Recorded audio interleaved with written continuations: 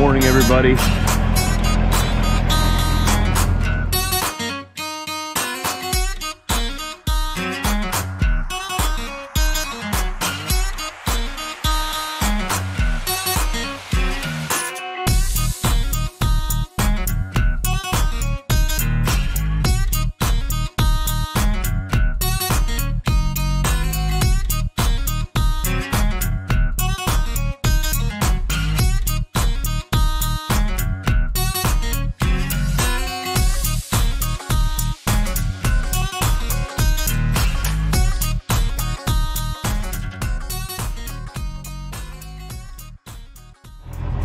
Good morning, everybody. We're in Cummins, Manitoba.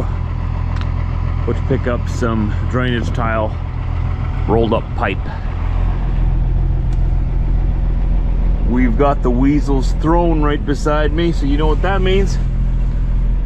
Diesel, how you doing, buddy? You ready to do some trucking? So a couple of weeks ago, we were going from here down to either Buxton, North Dakota or Waupun, North Dakota. Today I've got 2 loads coming out of here. They're pretty short ones. We're just taking one load over to Portage La Prairie in south central Manitoba, and we're taking the other one to Ridgeville, Manitoba, which I don't even know if I've heard of before. Ridgeville, Manitoba. Okay. Oh, it's in south central Manitoba, southeast Manitoba, close to the US border. Okay, southern Manitoba, south of Steinbach, which will work out perfect because then when I'm done delivering that, I'll go home tonight. If everything works out perfect. It also depends where they want me tomorrow morning. I've got my big winter jacket on today. It's that time of year where it's a little bit too chilly for a sweater, but it's a little too warm for a winter parka. It's not a bad problem to have. It's that wonderful time of year when it's really easy to sleep. Because I need it cool when I sleep. If I'm too hot, can't sleep. If I'm too cold, can't sleep. This, perfect. The temperature outside this morning is 4 degrees Celsius. So we're looking at just below 40 Fahrenheit, I'm guessing. Let's see what Google says. What is 4 degrees Celsius in Fahrenheit? 4 degrees Celsius is 39.2 degrees Fahrenheit. 39.2. Perfect. Little chilly, but it's gonna be a good day. Got the Weasel with me. I've got a new mattress back there. You guys watched yesterday's vlog? I've got a new mattress from Odyssey Truck Mattresses. Wow. Life-changing. It's one of those like super soft pillow top ones where it's almost hard to turn over because it's so soft. You know, you push your arm down and push yourself over and it just sinks into the bed. It's a good problem to have because I felt like I was sleeping on a cloud all night. It was amazing. It's nice having a new mattress. It's a little shorter than my old mattress. We can talk about it more later once the sun comes up, but it fits in here just nice. A little wider, a little shorter.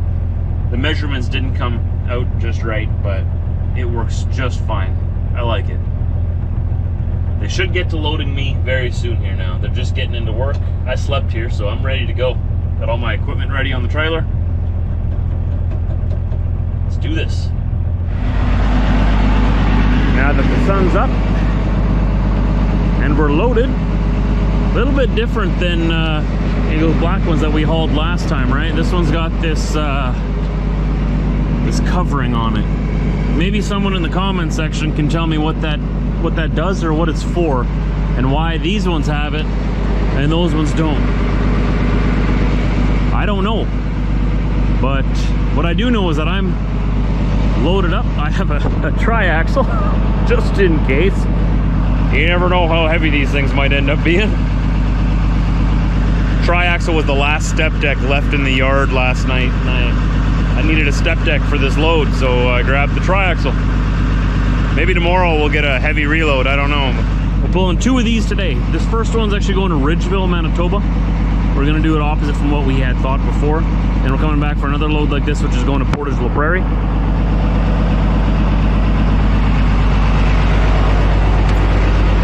And we'll see where we're going from there. Weasel, you're not on your throne, man. 1 second here, 1 second. My big jacket back there is taking up all the space. Sorry, bud. There you go. There you go. Much more space. Much more space for a weasel to stretch out. Good boy. Ah, and I still need to get new seat covers. I keep forgetting. That looks terrible, doesn't it? Don't look at that. Don't look at that. Stop it. You saw nothing. My water hot yet? I'm trying to make some coffee here.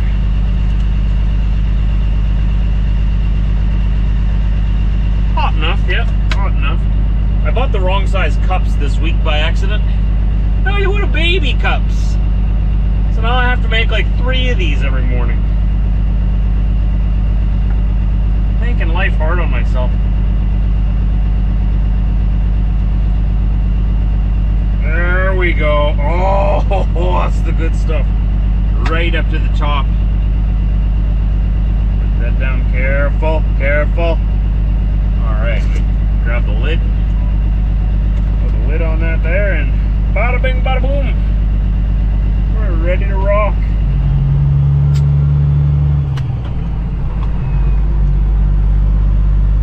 Hey Diesel, what's wrong? You don't like your throne that I built for you?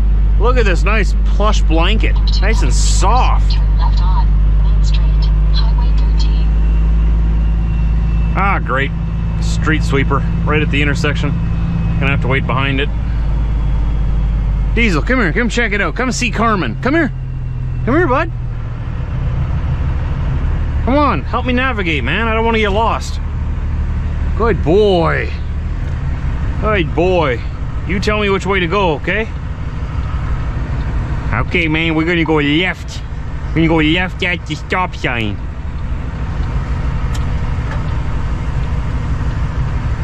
I think he's gonna do a U-turn and come right back here. Yep.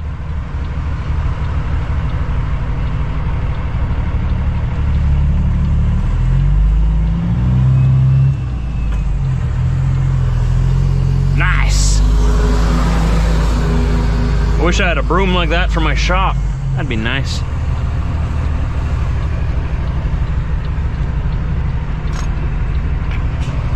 Oh, sneaky, sneaky. I was at the driveway first, man. You were supposed to wait for me. I came up to the road first. That's how it works, right? Oh well, doesn't matter.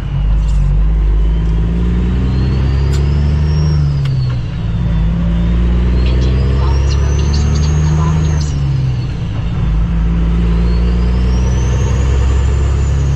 Alright, so I'm gonna go down south, down highway, what is this, 3? No, 12, 13? Highway 13. All the way to highway 14, which runs east-west. That's the highway that goes through Morden and Winkler. Been on that road quite a bit the last couple of months. I would take 23 across, that leads to Morris, but that road is in really bad shape. And I'm trying to be nicer to Old Blue after taking her down 280 up north last week. Take her down the better highway. Though the 14 is getting in pretty bad disrepair as well, but... Look at that, Diesel. Look at that. What a nice little town, man. Look at this. Look at that. What's this? What's that? Very nice. Very, it's got a pharmacy. Very nice. Got a Chinese restaurant. Of course they got a Chinese restaurant. Diesel, every town, everywhere has a Chinese restaurant. I love Chinese food.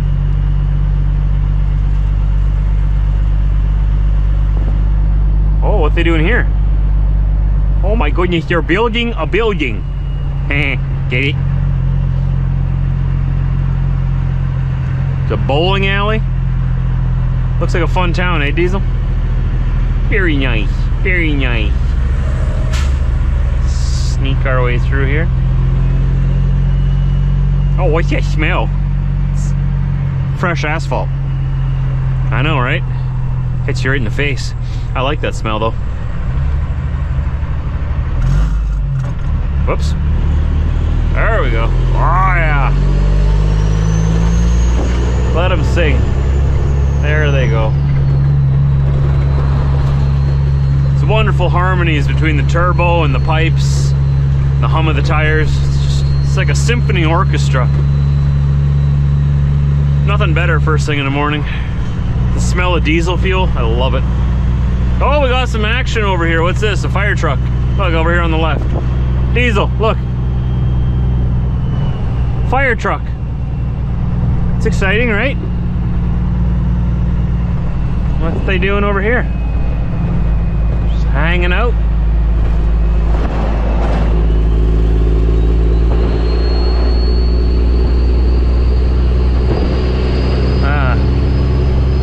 Must just be testing it.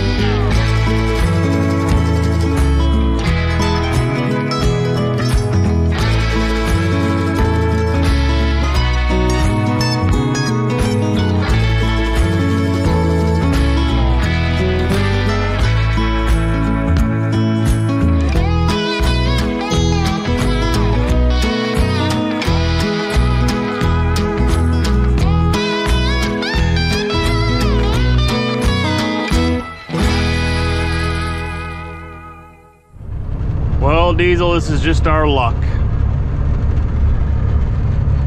Delivery down a gravel road. Oh well.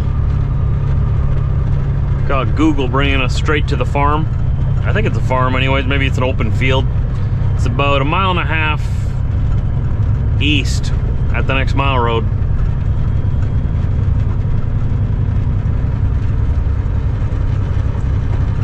It's alright, Diesel, don't worry about it. Diesel really doesn't like gravel roads. Makes him nervous for some reason. Man, you're going to ding up your nice truck, man. It's terrible. It's going to walk all over the place. And rocks get stuck in your tires. And you're going to throw it out at other people. In 400 meters, turn left onto road 3 north. Aye, Aye, Captain.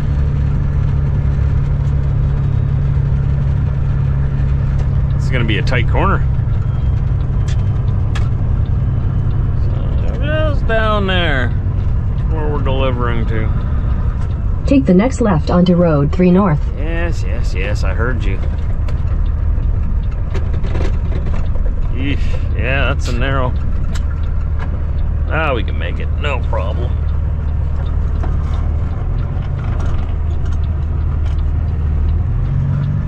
Continue on Road 3 North for 3 kilometers. Or 2 miles.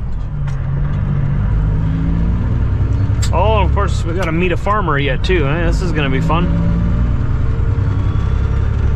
We are on the farm roads, you know, highway tractors belong on the highway.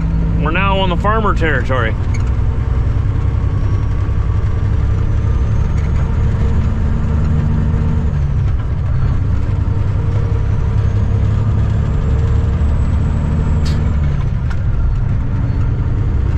The US border is just like 5 miles that way. Oh, we don't gotta pass the tractor after all, he's going down that way. We're very close to the border with North Dakota right there. Actually, sorry, we're on the east side of the Red River. That's the border with Minnesota right there.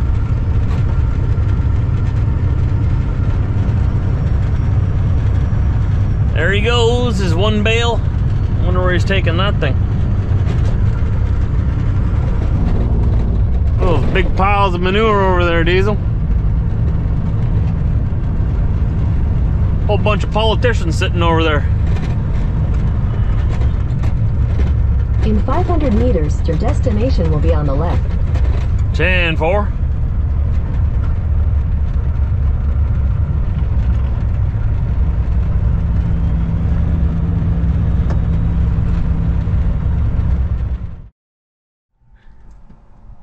We're here, Diesel. These guys are laying the drainage pipe in here. You can see how they dig a groove in the field all the way down, and then they lay the pipe, or whatever you want to call it, in there, the drainage tile, and then it drains the whole field of water, or it helps with it a lot. I believe that's what it does.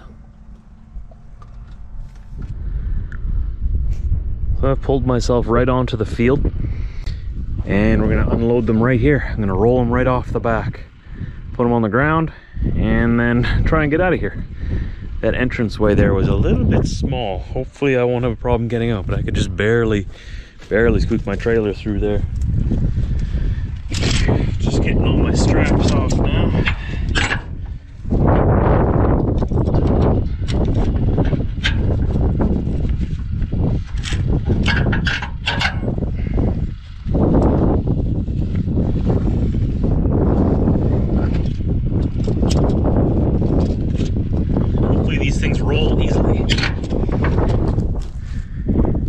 Okay, now for the fun part. Let's put you guys down over here and see if I can push these off the back.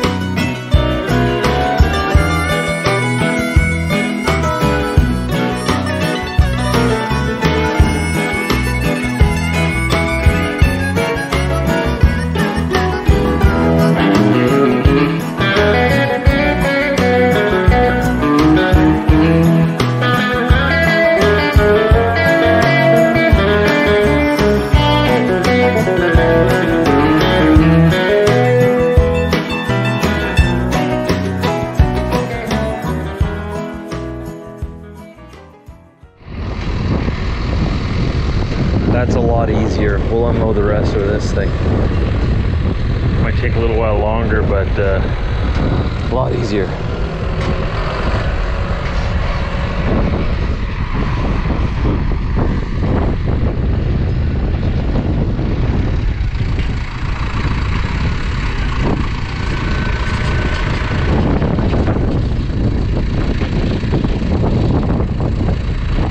Getting the job done.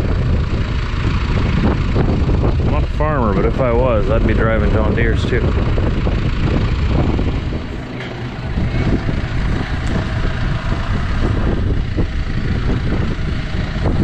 There we go.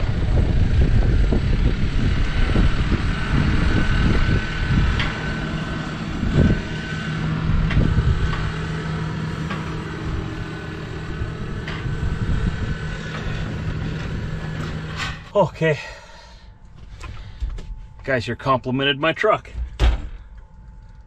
They're now my friends. That was nice. So they helped me unload. As you can see, I was struggling. It's not that it's hard to roll them, it's that when they're on the deck for a while, they settle and they create that flat spot on the bottom, and it's hard to get it off that flat spot. But once you get it rolling, it goes. I just did the rest with the tractor. Much easier. You saw I knocked one over on its side. It's not supposed to be like that. They can fix it with their tractor and put it back upright, but oops. It's gonna be a little difficult for me to get out of here. So should be fun. Okay, let's get out of here.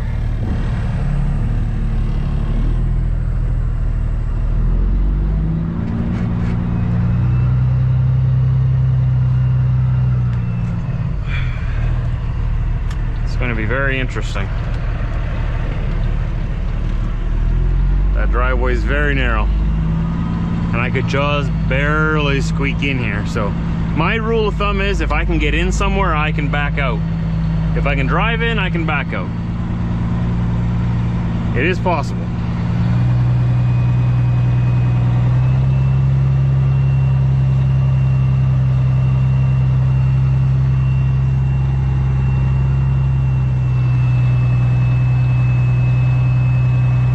I'm gonna put my trailer that way because I want to go driver's side out, right? I don't want to blindside it onto that narrow road. And we'll just go around the mile road. So I would like to go that way, but it's just better, easier, and safer to not blindside out of here.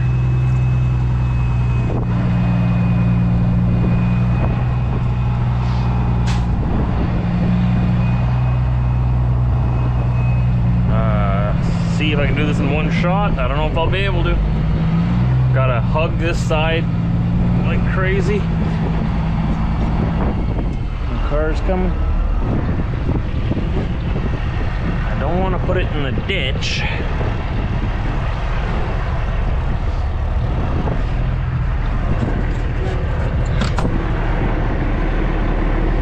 Okay.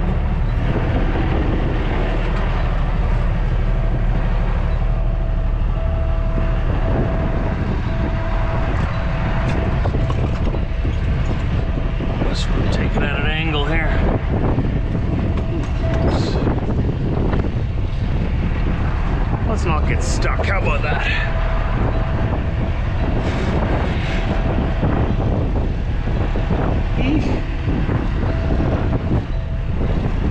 I'm right close here.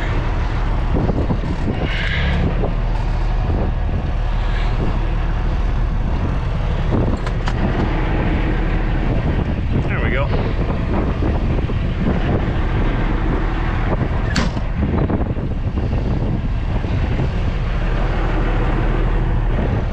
Beauty.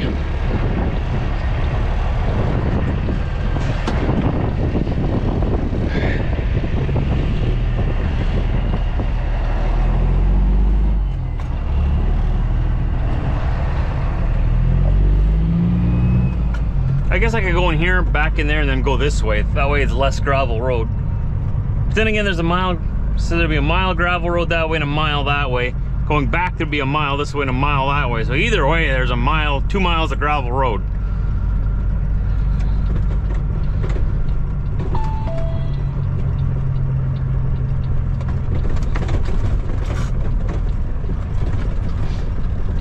This is gonna be tight, but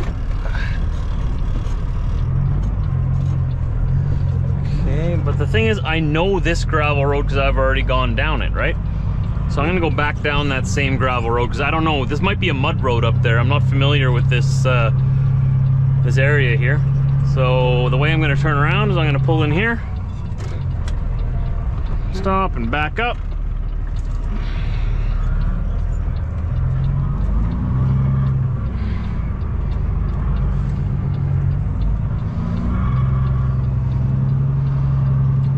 Go back the other way. Turn right. I'm gonna put my trailer as far to that side as I can because I'm gonna need to take this wide around this corner here, right?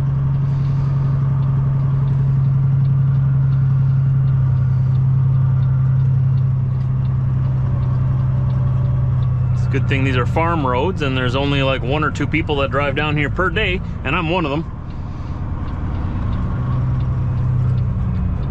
Go back this way. These are what we call grid roads or access roads, farm roads. The only reason they're here is for farmers to use to access their fields and to get to their homes, obviously, because they live out here too. But we're getting dusty today.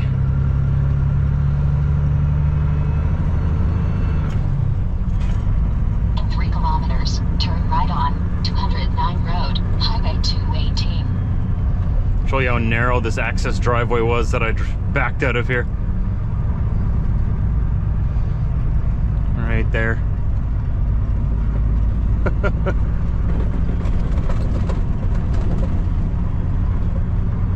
And that's them laying the pipe into the ground there.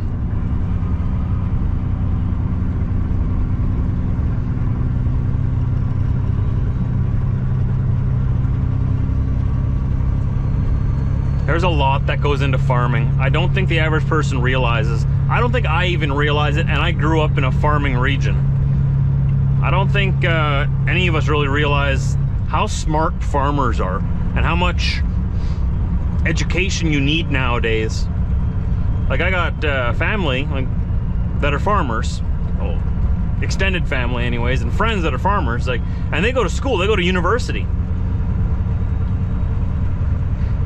You know, it's not just putting seeds in the ground and watering it, hoping it rains. There's a lot that goes into it, a lot of science.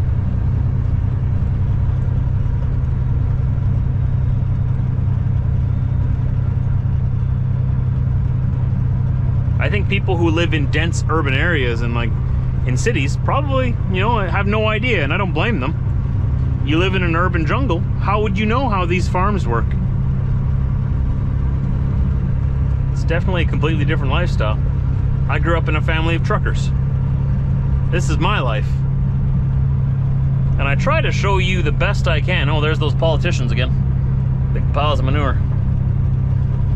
That's their speech for next time they're on the air. Right, Diesel?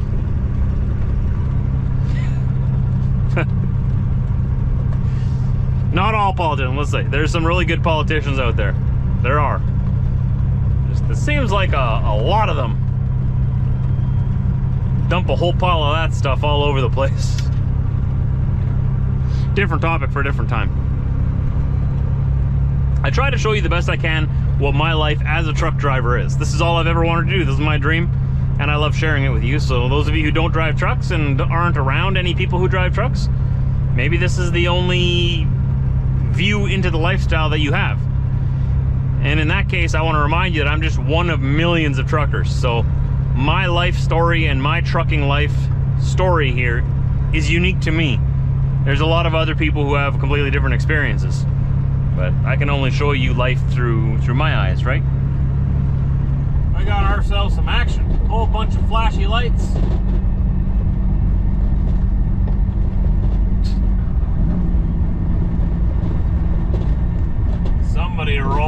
over around this corner. Either not paying attention or going way too fast. These guys are flashing their headlights at me like I don't see all the flashing lights. Did you see that? This guy right there, thanks, bud. Thanks. Yeah, I can see the flashing lights there. Oh, here comes the cops. Somebody getting pulled over. Got the slow sign here. Yeah, that cop behind me, you know that pickup truck that was flashing his lights at me to let me know there was something ahead, even though I could see all these flashing lights? That guy got pulled over. I wonder why. I bet you he went through the stop sign here or something.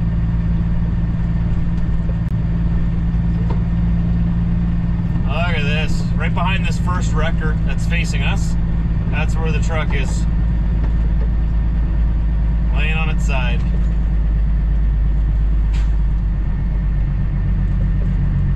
The truck just got tired.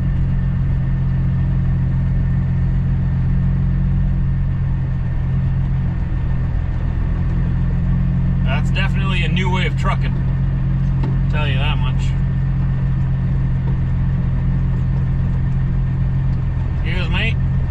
Excuse me, sign said slow.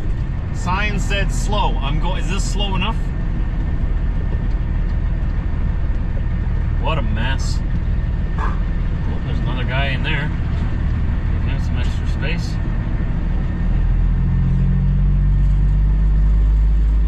There we go. Oh, that's an expensive rescue. Can you imagine? How many wreckers were there? The two big ones at least, right? Plus that, no, three big ones. Plus that supply truck that we just passed. There's four. And then all of the support crew that's there yet.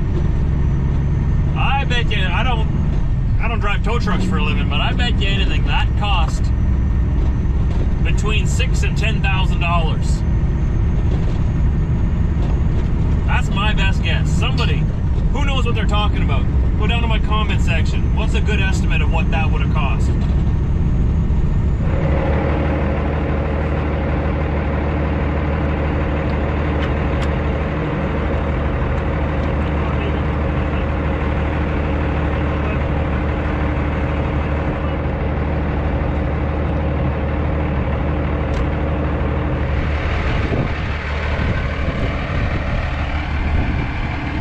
We're here, we're lined up.